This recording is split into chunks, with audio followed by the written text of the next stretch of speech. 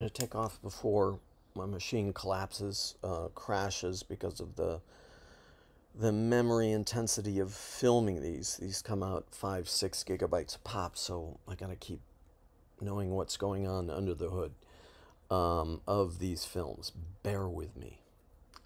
So this should be lecture 17 on what are the dyads that go into the city? What were the dyads that came out of the city largely by urban people who sought refuge up in the upstate, the Catskills? I've almost 2/3 of my friends and associates, educated people, just head out of the city. The city was very empty. What caused this in the moment of COVID? What was actually scary about this? What is the relative function of eros, agape, thanatos, the death fear, the death impulse, the death acceptance? COVID. I remember 1,200 people dying a night in the New York area. Hearing ambulances constantly in the month of April. It was daunting. I wasn't really scared, but then that's the thanatic aspect, and then this aspect of thumos, or courage. Why did these? I had a number of people who, as couples with families, gay couples, straight couples, cisgender couples, head out of the city together. Many of those people did not return together. What were the impulses? The pregnancy rate out of COVID, unlike momentary blackouts and so forth, was relatively low compared to what one would expect about dyadic bubble cisgender couples going into the woods and being alone, having the luxury of broadcasting their Zoom lectures to other people, seeing dozens of faces across certain Zoom and Microsoft Teams and the Google platform, seeing these faces just as postage stamp faces like you see of me now. Synchronous, largely, not so much asynchronous. You could go on YouTube and learn new things. I myself, as a professor educator, could continue my work. Many other people went on unemployment, the aid, and largely the dole. How was this made? Was this mostly printed money? Quick answer to that was yes. What are the repercussions? Why do we see inflation right now in apartment prices, travel, not used cars, cars in general? Food is going up. So what are the reactions? And did people actually return like Thoreau to Walden and enjoy themselves together in the woods? On the beaches, a couple friends of mine went. In the desert of the Southwest, a couple friends of mine did. Did they enjoy each other, or was, as we saw this growth and an acceptance of larger sort of societal contrived narratives like we saw out of Depression and World War II, which were conjoined events. And certainly the libertarianism of the 20s was also a conjoined event out of the cataclysm of World War One and the Spanish flu. 20th century seems to be these spasms of events, and certainly out of that was the Cold War. And let's just posit this, that both, or all three, the Korean War in America, the Vietnam War in America, the Gulf War at the edge, as we said, the event of 9/11 sort of capped off the American century, 2000. Were these were definitely monetary fiscal policy exercises to inject uh, industrial capital back into manufacturing of war material, They were acts of colonialism, kind of spuriously arose out of misinformation, the weapons of mass destruction, the Gulf of Tonkin, the shadowy things behind Pearl Harbor, the Korean War. Know that I lived and worked in Korea.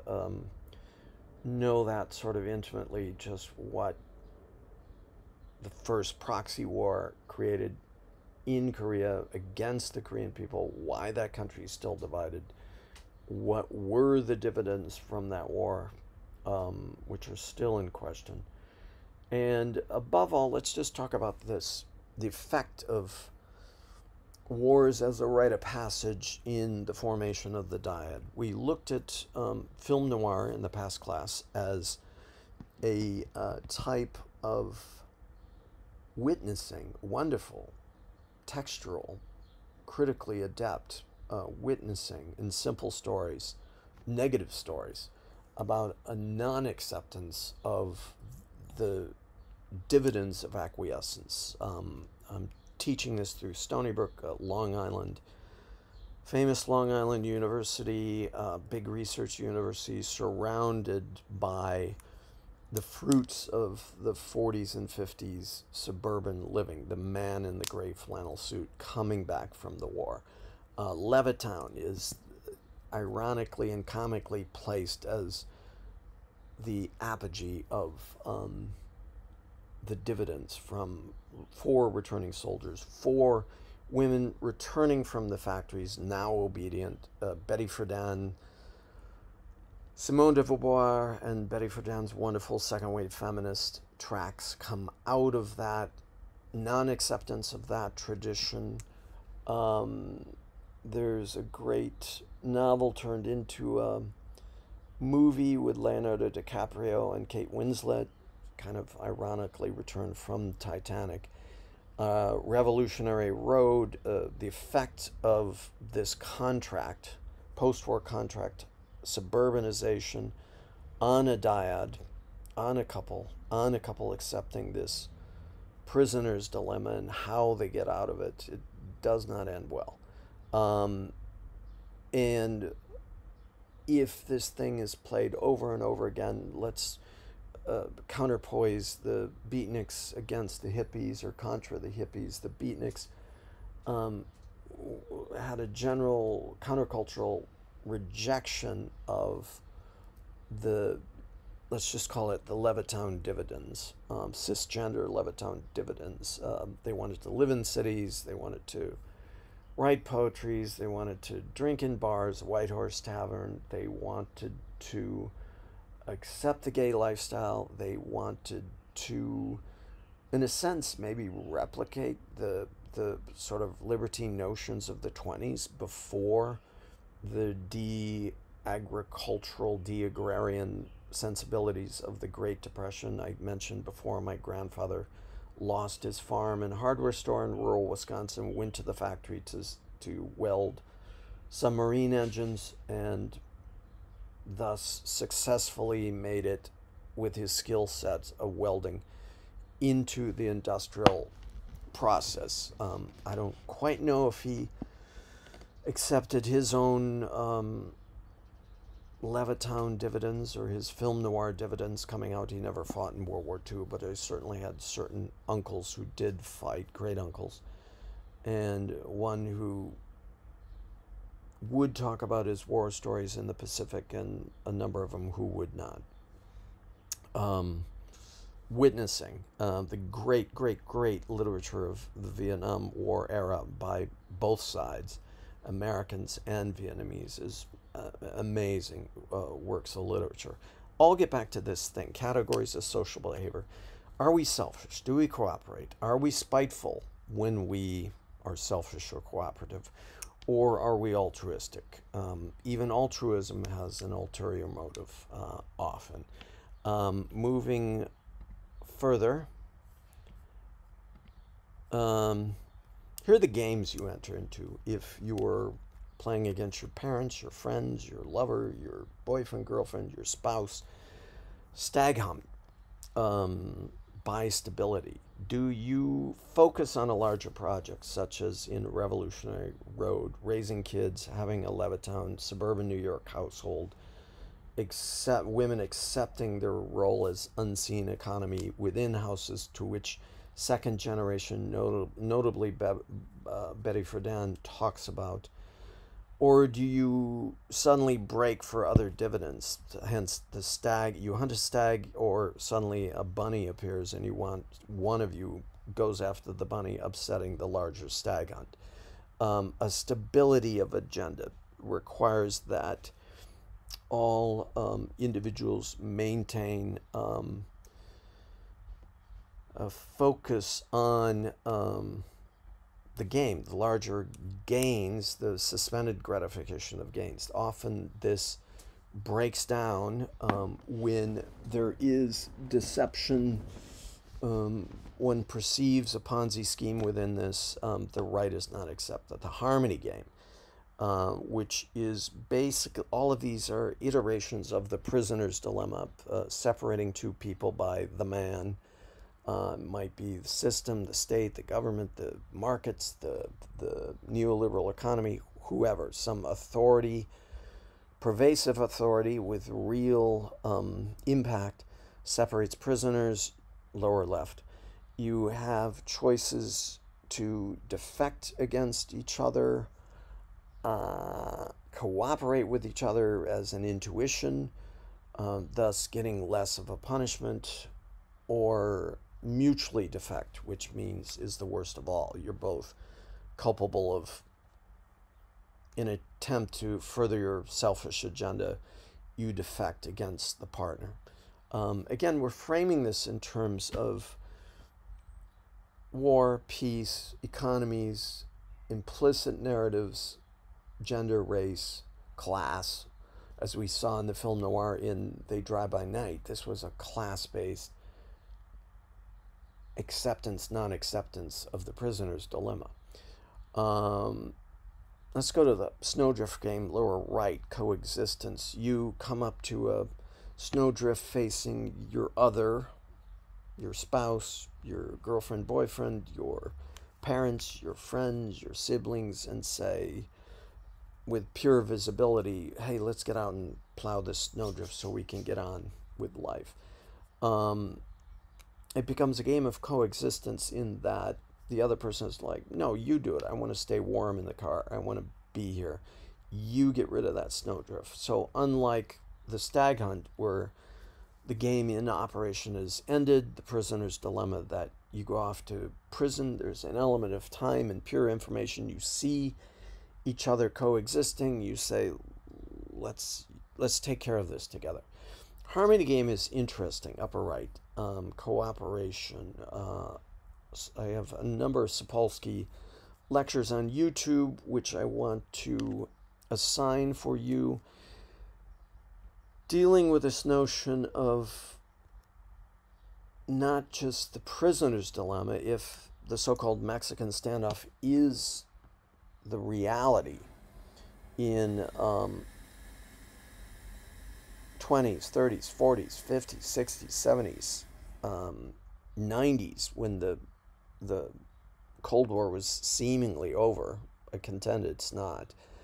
The acceptance of a neoliberal economy as still a colonizing colonial force, the notion of slavery turning into wage slavery, not chattel slavery, although there supposedly are more chattel slaves on Earth, unpaid labor, than there ever was in terms of pure numbers. Wage slavery, that we enter into this notion of the harmony game, which is, as Sapolsky said, is basically the forgiving tit for tat. All things exist in time. There's no frozen relationship, as the prisoner's dilemma sort of alludes to.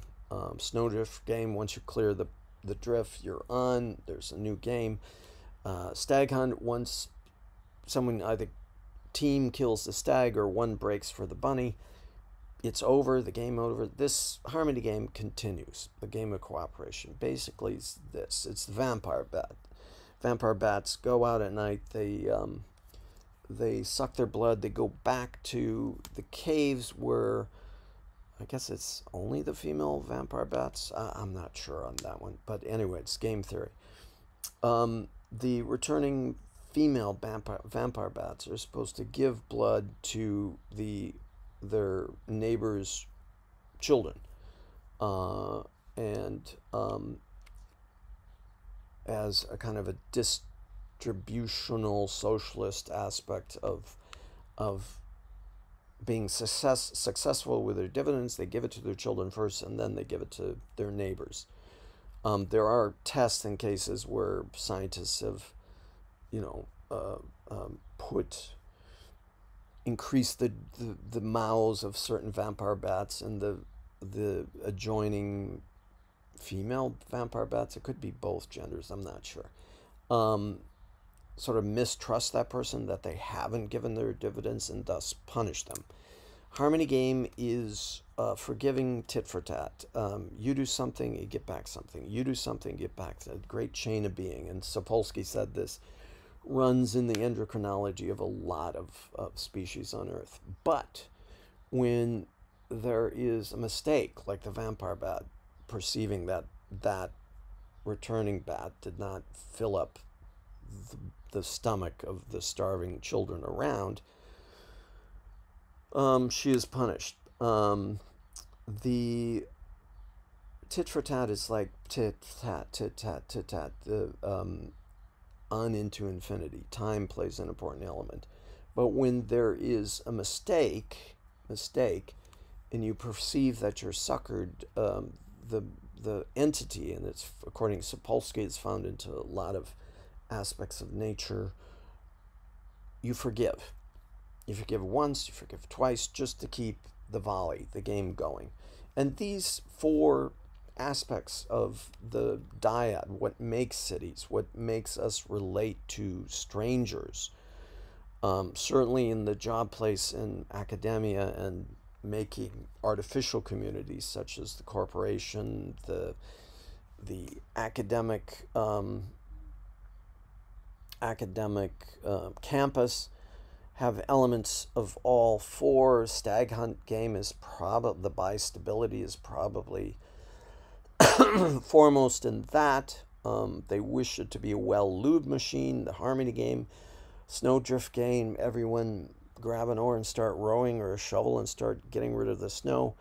And all of this collapses into a static prisoner's dilemma when one or both defect against the system. We saw in American film noir the prisoner's dilemma worked out again and again and again and again, as a system between cisgender men and women in their ability or inability to accept the dividends of, let's call it Levittown again, the white suburban cisgender 2.5 children, their idea of replication, which was rejected by both the beatniks in the moment as a counterculture and the hippies as the children of that generation emerging and sent off to Vietnam and or protesting it or going to Canada before they're sent off to war. Cities in war, we saw that in The Third Man, a devastated Vienna, beautiful city, crushed to rubble, and the notion of Harry Reams, Orson Welles as the psychotic, in the stag hunt game, the psychotic person who moves through the city in an amoral manner, not caring about how this impacts children. Moving on, altruism, mutual benefit, spite, parasitism, the bats, the parasites. In Harari, there's this notion that primitive religions, or the foundation of religion, is as an imaginary world, as a cosmic system, responds less to the deep mysteries of death and sex and agape and thumos and, all those, what we were lacking during COVID was a type of thumos or courage, but more of a system to suss out the freeloaders. to suss out the parasites. If they did not know these unspoken codes, if they did not learn it, they were simply living on the system. Game theory is immensely interesting in forming any organization, certainly cities. And certainly cities after COVID, which were kind of now, after the Minneapolis riots, we're kind of now just unpacking and trying to understand what happened, what's happening to prices of going up, what is this inflation, which might be a factor of overprinting money for relief and so forth. Might probably manipulation. Okay, moving further, we covered this with vampire bats and bunny hunts and prisoners in 2 cells and snowdrifts and all these colorful metaphors. Context of just your story, modernist life choices in time and space. Kind of after Giddens, after Heidegger. Dasein, look at these. Dasein and place. D'Array of daily life, you get down to individual space or product, daily time space routines, time geographies. Gregory, I think, was this formulation out of this from Heidegger's sense of Dasein. Space and place, local history, culture, and tradition, but the center one is interesting. Biography and time and space identity. Could happen in a city, could happen in an anonymous city, could happen in... I teach design, I teach UX, UI, design, scenography, all of these things, and we're dealing with simulated times and spaces to help you talk about your own analog position in your own space with its own set of games. I contend that drama, the Greeks, Shakespeare above all, are kind of a practice run of you looking at game theory structures. Certainly Macbeth and Lady Macbeth, it's kind of a prisoner's dilemma, but also a snowdrift game between husband and wife going on. Biography and time and space identity. Moving along before I get throttled. Finding focus, peak, and end. We only understand the end because we remember the peaks. A lot of the pain, this is used, a lot of the pain in pregnancy, a lot of the pain in wars, all these other rights are remembered at the end because we remembered peaks within it. Hopefully peaks of positive relationships, positive influences, endings, death, eros, agape, friendships, acts of courage, thumos. Perhaps the countercultural acts were actually acts of courage, as we see within the film noir by both the femme fatale and the flaneur detective hero. There are acts of courage, even though they want to be resolutely amoral. Interesting. Here's how Propp and Todorov worked out the semiotic square in terms of taking relationships to go into these contracts, the film noir contract, the Levittown contract, the marching off to Vietnam or the Gulf War, your contract with institutions of higher learning, colleges, certainly the contract with corporations in a neoliberal economy. There's a contract, a call to contract. There's a competence, which you're tested, a right. There's a performance, a decisive test. Are you good at your job? Are you this?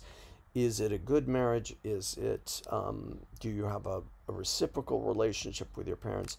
And the sanction, which we're often missing in this internet world, in this world without the analog, we are missing the sanction, the glorifying test. The ceremonies, the graduation ceremonies, the plays, the nights in the bars with friends. We are missing the analog feature of the sanctions. Interesting layout. I don't know if I'm going to get throttled. Almost. representation of space, analog, it's primitive, cosmological, it's ancient, the Greeks, the Persians. Moving into the notion of slavery, chattel slavery within this are interesting. Roman cosmology often let the slaves buy their freedom through work. Interesting when we consider a credit society. But then what, during the arising of Christianity in Europe, which ended the blood sport games in the Colosseum, added this notion of brotherhood, but often turned, it was no less oppressive system, turned space into symbolic. In a largely illiterate society, you could express the pain of a hell in an afterlife, use of afterlife in a feudal system. We see the rising of a political city and a merchant city, mercantile city. The urban form, feudal, Renaissance Italy developed the mercantile city, Florence, which we see the dominant way of rendering that in perspectival, the emergence of perspective in Florence. We emerge at the logical city, the capitalist city, the industrialist city, and then de-centered, narrated, multiple narrative urban society, clearly abstract society, global, large. 60 to 70% of the population is supposed to be in these alpha cities, these sprawls, but where are we going to get food with the amount of petroleum? Production of space from Gregory again after Lefebvre. Abstract space, we live in concrete space. This has all changed under COVID. Teaching UX, UI in this confusing, beautiful, ugly, clear. Where does the campus exist in this place? Where does a website? This is the bread and butter of what I do as a practicing, in addition to teaching, designer. I wanted to get to social space, and here's the important part.